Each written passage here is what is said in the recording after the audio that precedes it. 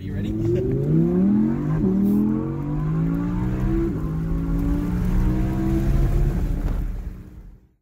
Hey guys, my name is Kern and welcome back to Octane Streets Road here on YouTube that never ends.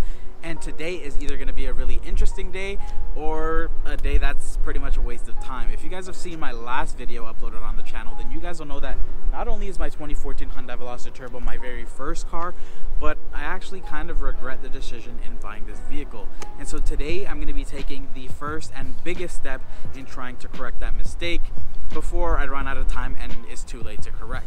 And by that I mean I'm actually going to be trying to sell this vehicle, and a dealership actually showed interest in buying my car, and I'm going to be heading over there very shortly to kind of get it appraised by them, and if the numbers are fine, we're going to shake hands and make a deal today. So it's either going to be really interesting or it's going to be a complete waste of time. Now before I get into the details of what car I'm going to be buying after I sell this car, I'm going to save that for another video. Kind of want to take it step by step. Some of you guys, if you guys are paying attention to the channel, might already actually know which car I'm going to be looking at, or already am looking at, but I'm going to save that for later and try and work on selling this. I already listed a couple of ads on, some local classifieds, so we're going to see if I get any hits on those. But in the meantime, me and my wife are actually going to clean out my car and kind of prep it for sale, because again, if the numbers are good, we're going to be walking out with a check and having to Uber it home. So that's best case scenario. But as we know, with dealerships, they could kind of lowball you, so I'm not expecting to get the number that I want,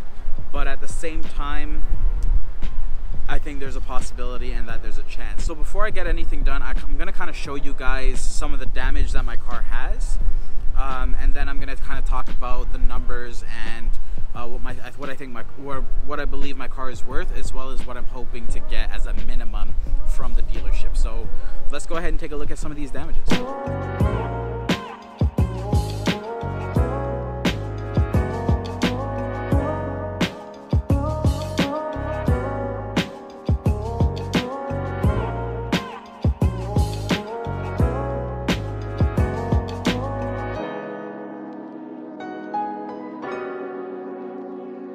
So there are a few minor cosmetic damages done to the vehicle. Everything mechanically is sound though, it's all working perfectly. I recently changed the brakes, did an oil change, all that stuff. You guys have seen it here on the channel. So even with these cosmetic damages, I believe my car is worth around $11,500 to 12,000 Canadian.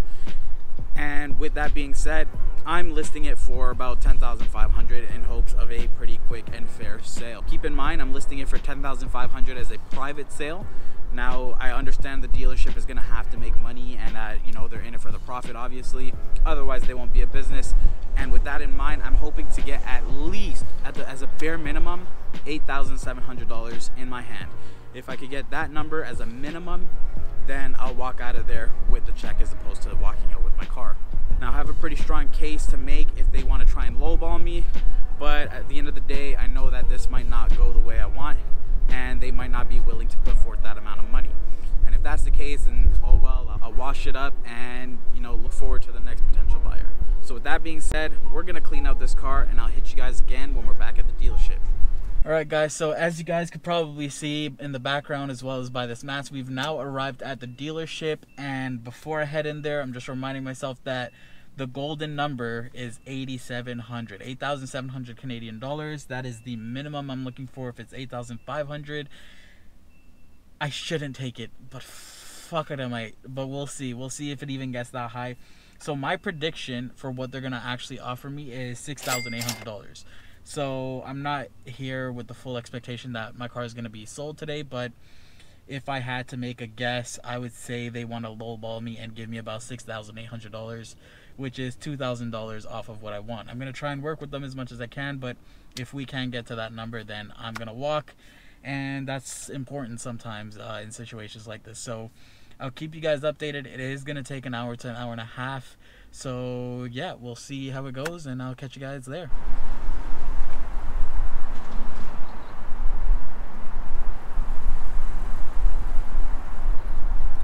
Did you apply any rust protection, corrosion protection for this car? It was applied when I bought it, I believe 2 years ago. 2 years ago? Yeah. Okay. And how many owners was before? Are you the second owner? I'm the third. The third owner? Third. Okay. Any accidents on this car? No. No accidents. Okay, so the next step what we have to do, we have to go inside and fill out the appraisal form for the mechanical inspection, okay? Sounds good. Meanwhile, Alright guys, so we're now waiting for the mechanical inspection to be finished. And in the meantime, there was a KFC right across the street, so we went ahead and had us a good little bit of a meal here. And for dessert, we have these Crybaby sour gums. And I just got through eating mine, extremely sour. I wish I got to show you guys on camera, but we got the next best thing. My wife is actually gonna eat one for the camera. Okay, she doesn't like sour things. I'm okay with sour things. And even for me, it was really sour, but let's see how she handles it. No, it's not gonna Take the hood off, man.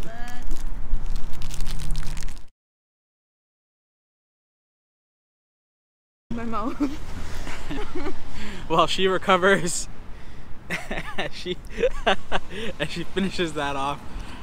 We're just gonna keep on waiting until I get the call that the car is all done, and then I'm gonna hit you guys with the price that they hit me with. So fingers crossed, hopefully it's good, and hopefully we're walking home today. All right guys, so as you guys might be able to tell, I'm now back at the crib, and unfortunately it's with bad news. I can't say it's with unexpected news because we did say earlier in the video that my prediction is that they were going to offer me $6,800, which is $2,000 short, roughly $1,900 short of our minimum goal, which was $8,700. And the offer that they gave me, are you guys ready?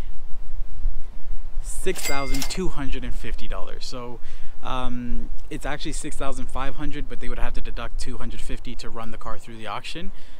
Which is understandable, but I was pretty close in my guess, unfortunately, because that means that the car is still mine. And now normally for car owners in this situation, they would say something that maybe this is a bittersweet feeling, because although they didn't get the money they were looking for, at least they still have their car. But unfortunately that's not the case for me, because I am fully ready to part ways with this vehicle, because to me, I know that that means I'll be that much closer to getting my Mustang. So the fact that I still have this car means that I have a lot of work to do, and I'm actually going to try and make it my goal to get at least $3,000 over what the dealership offered me, to kind of show you guys that if you're willing to put in the extra work and the hours and sell the car yourself, you know, by meeting people and going through the whole process, that it is worth it. So let's hope I could actually achieve that goal.